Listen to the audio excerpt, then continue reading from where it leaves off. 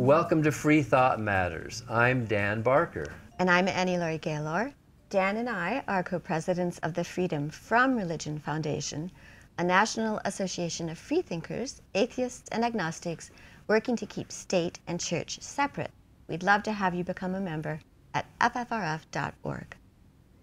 Kristin Lems has been a troubadour of feminism and many progressive causes for her entire life. She's a well-known Midwest songwriter and performer, also a lifelong freethinker.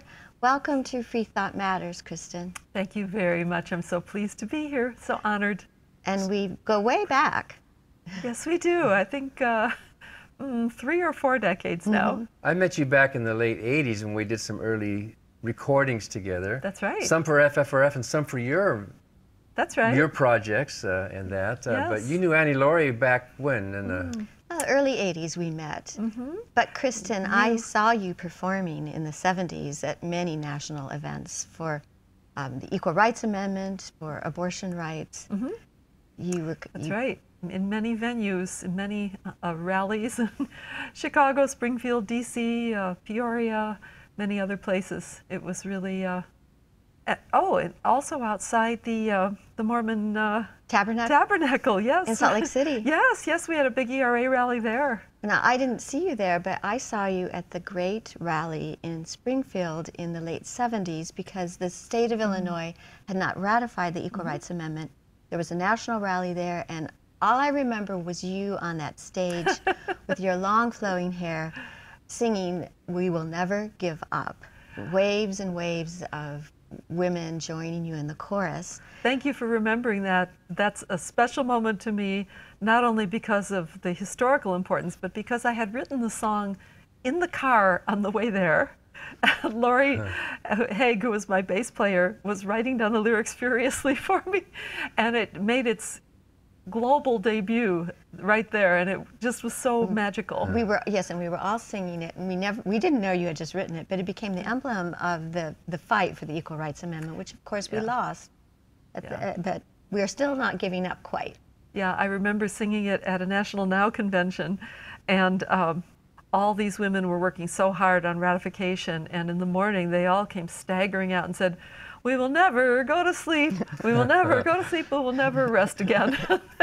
Do you sometimes feel like we're just fighting the same cycle over and over again after the decades? Very much so. And each new generation has to learn what's important and then how to fight for what's important. So you can't assume that is just transmitted through DNA. It's through education. So you've gotten a lot of awards, including from the Freedom from Religion Foundation, the American Humanist Association, feminist groups. But I remember the plaudit by Gloria Steinem, who introduced you on the national stage at one of the National Organization for Women rallies. Do you remember what she said? I think it was shortly after I wrote the song Mammary Glands, which was a spoof on America's breast fetish, where I say it's only a natural mammalian sight. And Gloria Steinem said that mammary glands had reminded her that the women's movement had a sense of humor, and embodied by me and my song. Well, so many of your songs do embody the feminist movement. Thank you. Well, and they're light too, and there's a certain, you're right, there's a certain humor to them.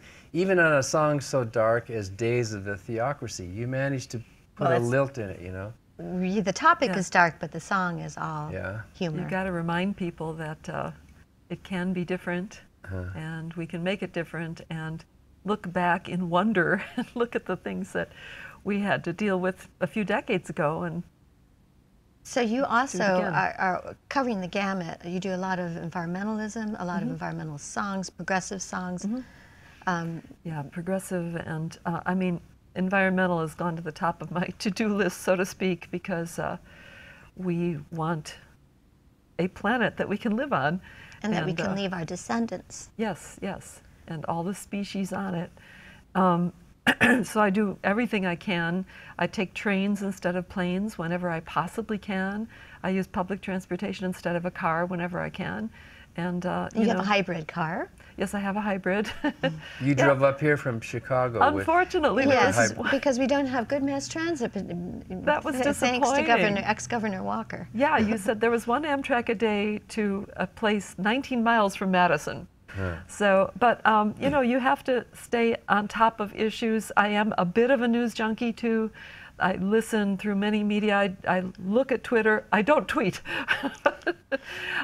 You know, you have to know what's happening, what's bubbling up, and be part of it. So I did actually write a funny song recently. It's not recorded on any of my albums, but you can find it on YouTube, called Like a Duck, because so many people were saying, well, a tyrant does this and that and the other, and if it walks like a duck and quacks like a duck, it's a duck, and comparing it to the behavior of the chief executive. So I thought that I should have a funny but dark description. You're saying he's a quack? Is that what Yeah, there used to be a magazine called Cracked, as I recall. Yeah, the descriptions of what tyrants do, and then just holding it up to the present moment. So yeah, my mother said, oh, that's just too dark humor. That's too dark. People will think that it's too fun, and then when they listen, I said, Mom, that's the point. Kind of like Tom Lehrer, you know, so long, Mom, I'm off to drop the bomb. Yeah, satire. Yeah. So you've also performed with Jacques Cousteau, for example, speaking of environmentalism. That must have been a moment. It was one of the great honors of my life. I'll never, that will never dim in time. Jacques and Philippe, his son, they held something called the Great Lakes Environment Day. This was in the late 1970s, no, mid 1970s in Milwaukee. And my performing partner and I were on the bill, and it was just a stunning experience. We sang my song, Cuyahoga River, and Jacques Cousteau told us how much he liked it and how much it meant to him. So it was very special. I didn't know, you were a kind of an intern or protege or accompanied Malvina Reynolds, the great folk singer who wrote Little Boxes on the Hillside. Yes. And how did you meet her? I met her through the National Women's Music Festival, but I had corresponded with her too. She was a great letter writer, which Pete Seeger also was. I have a file of handwritten letters from Pete Seeger and handwritten letters from Malvina Reynolds, because that was how we communicated back then, when the dinosaurs roamed the earth. And Malvina came to the National Women's Music Festival, where I got to know her very well.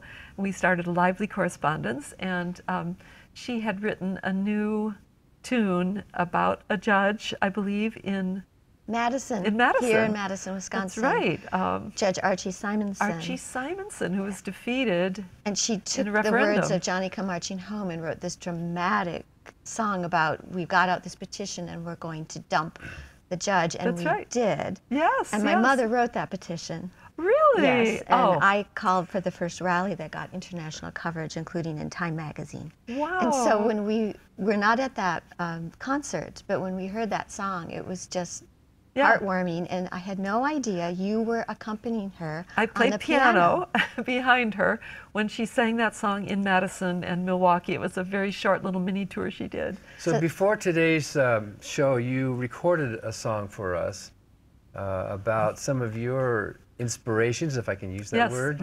What is the song? Yeah, this was my Trinity. Your Trinity. So I call it the Three Madonnas, Judy and Joni and Joan. People that are more or less around our age undoubtedly know who these three women are, all musicians that had a tremendous impact on me. I started listening to Joan Baez, Judy Collins, and Joni Mitchell in the 1960s and into the 70s, into the 80s, and they were extremely influential on my sense of identity, that I could write songs, perform songs, and change hearts and minds through music. And so this song, Judy and Joni and Joan, talks about their influence on my life, and then each one in particular having a slightly different impact on me. So instead of WWJD, it would be WWJJJD, right? 3J. Well, so let's listen to the song. What's the name of it? Three Madonnas? It's called The Three Madonnas, or Judy and Joni and Joan. It's on my Equality Road album. I had three models when I was young. What a great crowd I traveled among. It's time that their influence on me was sung. Judy and Joni and Joan. It was the best of times, the worst of times too. We all did the very best that we could do. But through tears and fears, their voices rang through. Judy and Joni and Joan, both sides now, amazing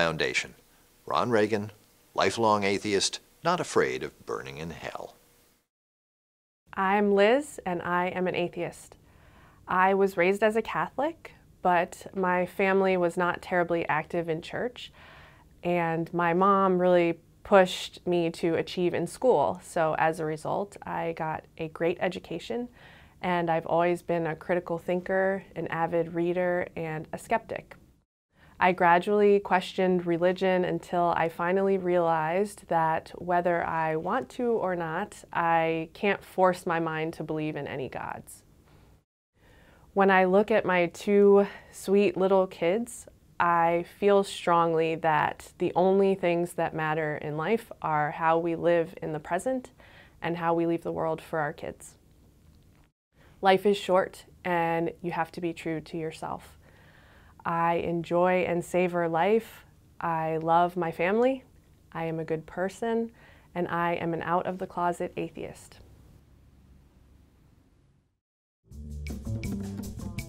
Welcome back to Free Thought Matters. I'm Dan Barker. I'm Annie-Laurie Gaylor, and we're continuing our conversation with folk singer Kristin Lems from Chicago. And Kristin, how many songs do you think you have written? Oh gosh, definitely in the neighborhood of 300. 300. Because I do keep track of them in this Google Doc, and I just did a line count the other day, and it's like 287. And how many albums? You have a number of albums out. Yeah, I have 8 recordings, including... Some of the album titles are... Yeah, well, the very first one was Oh Mama, and then when I re-released it as a CD with 3 bonus tracks, I called it Oh Mama Plus. And that's got Mammary Glands and another song that... Farmers? Yeah, Farmer. I'm not a... call me a farmer and not a farmer's wife. These are very famous songs. About the inheritance tax that discriminated against women farmers. That was still the case when I lived in Champaign-Urbana in the 1970s. And then the second album and third album have been recombined into a double CD called Equality Road, which has a lot of the songs. One of the albums is live, sung at the closing ERA rally for the first round of the ERA. And it has a lot of topical material, including Days of the Theocracy. Yeah. And then, let's see, my fourth album was on Flying Fish Records, and it was called Born a Woman, more feminist stuff. I've got a lot to say about women and women's rights. It's kind of inexhaustible. Then the one after that was my Sharing children's tape and book. That song goes through my head all the time, especially when we have our grandchildren over. An album for children's music. Yes. Yeah. Yes, children's music. And I got to play piano on that one. Yes, you sure did. That was fun. You know, that's when I became a mom, and I kind of transformed into a day routine, singing in the daytime for different venues where children were present. My old nightlife was kind of cut back by that. And then as my children got older, I sort of segued gently back into music for adults. And then, let's see. I remember In the Outdoor. Was that the name of an album? That was number 2, which is now in Equality Road. Oh, it is, okay. Yeah, and then one called Upbeat, which had some very good topical material about the AIDS crisis and You Can't Beat a Woman. No, you can't. And then, let's see, then the one that I did with you, My Thoughts Are Free. My Thoughts Are Free, that's right. Dan and I did that together, a lot of songs together and alone. It was a wonderful project. And we'll hear one of those in a few minutes. Yes, that's right. Kind of a theme song in a way. But you have a whole other life, Kristin, which you're a professor of English as a second language. I teach teachers about ESL and bilingual education at a university in Chicago. And you've had 2 Fulbright scholarships. That's right. And you were where? My first Fulbright was to Algeria, where I taught teachers about English as a foreign language, and I was there for 2 years. So I got to know Algeria pretty well. And you sing some songs in Farsi. Yes, but that's from Iran, where I also lived. Actually, at the time I lived in Algeria, they were just transitioning from speaking French to speaking Arabic. So most of the time I spoke French there, not all that much Arabic. And then just a couple of years ago, you got another Fulbright. That's right, and that one was much shorter, but I went to Mongolia in fall 2013.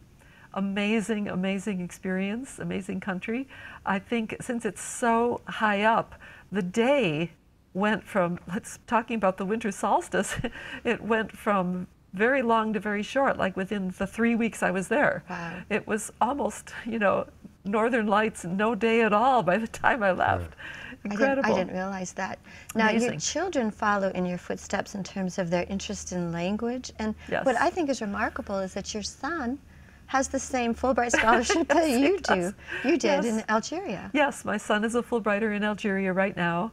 And it's just so delightful and ironic. I'm saying things like, did you enter from this building in the Polytechnique? Because we've been in some of the same buildings. Of course, the teachers I taught have all retired by now, but maybe some of their kids are being taught by my kid. I don't know. Wow. So, And my daughter is involved in arts administration, very interested in the arts and world music, and she's about to do that in Hawaii. And so I'm very, very proud of them. They love to learn languages and they love to learn instruments. My son just went to Niger, and he bought something called a djembri, which is this long three-stringed instrument that's kind of played like a bass in Central Africa. I love, they teach me every day. They teach me, and I hope I teach them a little bit too. So do you come from a musical family? Your mother was a pianist, right? Yes, my mother was a performing concert pianist before she gave birth to me. She was on the stage in Grant Park, Town Hall, Orchestra Hall. and she's 94 and still giving lessons, Yes, which she I think is. is amazing, on a Steinway. Yes, we have the Steinway in her small independent apartment in a senior place, and she has 2 pupils that continue to come every week for lessons, which is pretty cool. But then my father also was very musical, one by note and one by ear. My father couldn't read a note of music. He picked up everything by ear, kind of honky-tonk stuff. He was Dutch, and when the Americans came in and liberated Holland from the Germans, there were a lot of GIs there that were playing in the bars and so on, and my father and his 2 brothers would go in there and listen to them and picked it all up. So he could play anything by ear, and so can my 2 remaining uncles. So Dan can play anything by ear, but Yes. he can read notes too. He knows So what you, he's playing. so you said your dad was a Dutch freethinker. He never was a believer? Or That's right. Yeah, the whole family had many generations of free thought. There was never any religious training or mention or indoctrination of any sort. Now, I think that most people could not claim that they can go way back generations in their family claiming that they're not religious. And you said Yeah. that your father, this is true Yes, in the professed Netherlands. no religion and no discomfort with that. Just completely natural person. She can go back 3 generations, right? Yes. On your just, side of the just that I family. know. So you can Ah. go back generations. Yeah, and yeah. And then generations. my mother's father was a child of Orthodox Russian Jews, and he denounced religion and wanted nothing to do with it. So he was a dentist. He believed in science and nature, and he really hated orthodoxy, and so he inculcated that in my mother. So my mother was also quite a free thinker. Now she would call herself a Buddhist, if anything. But she sent me to the Unitarian Church for the church, what do you call it, the religious education there, which was basically learning about nature. My father used to joke that it was the only church he'd ever heard of where I would come home from church having dissected a fish. Well, because the Unitarians are a religion with no creed. Right. You can be a Christian or a Jew or an atheist and still go to that church. But very very much so. humanistic. Humanists, Which you yeah. are a humanist. And of nature course. lovers and lovers of Yeah. science. And I feel very comfortable with that. Well, there's a lot of FFRF members who are Unitarians as well, so. The Unitarians also have a lot of folk coffee houses. I got to give them credit. Oh, for your music. Yeah, if Oh, you there you wanna go. play music and you're looking around the country, start with the Unitarians. Now, you did meet and correspond with Pete Seeger, and I think that is where you learned the free thought anthem, Die Gedanken sind frei. Yes, yes. And can you tell us a little bit more about, you introduced us to this song, and we're going to play it, you and Dan play it in a minute. That's so wonderful. I'm so glad that I could transmit that to you because I think it's an important song for your work and for people who hear it. It was a protest song in favor of free thought many centuries ago in Germany and has been used throughout time, also in the most recent past. In the resistance. In the resistance against Nazism. And what does Die And Gedanken sind frei mean? Means literally, my thoughts are free. Or the And thoughts are free. originally we sang it wrong. We said Die Gedanken sind, S-I-N-D. But in Germany they told me it's supposed to be sind. Die Thank you for Gedanken. correcting that. I didn't know that. We were saying it wrong this whole. Well, we got to do it right. If we're going to sing in another language, we. But of course, it's just the words Die Gedanken sind frei. The rest has been translated. And I know I remember there's a number of English translations of it, and the original words in the English translation were "no man can deny," but you changed it. Gotta right? be. Of Gotta, course, yeah. no one can deny. Or no person. Or no person. Gotta do it. Yeah. No person. And the song, the melody goes back to the 1500s. Is that right? Way back. 15th Yeah. century. 15th century. And it was even performed by the resistance in Nazi Germany, by people who were saying, my thoughts are free, no tyrant, no dictator can tell me. And that's how a lot of free thinkers live their lives. I'm going to think for myself. Exactly. And that's how you've lived your entire life. Don't tell me what to think. Huh? And you construct your thought through experiences, reading, talking, and deep thought, and even those thoughts evolve as you learn more. So for example, we didn't know a lot of things about the flexible systems of living systems on the earth, and we know more about them now. And you add that to your understanding of the miraculous ways in which nature works and evolves. And it's wonderful to construct your own thoughts, to have your thoughts be free, and no one can take them from you. Well, we are really looking forward to playing that song in a minute. And if you were to wrap up your views on humanism, what would you say? Open your mind, learn, and don't be shy about sharing what you've learned with others. Free thought is something to be proud of and to share, and maybe it will save the world. Maybe it will save the world. Well, yes. Thank you, Kristin Lems. It's been a pleasure for these few minutes and for these few decades getting to know Thank you. Thank you. And thank you for watching Free Thought Matters. Because free thought matters. Die Gedanken sind frei, my thoughts freely flower. Die Gedanken sind frei, my thoughts give me power.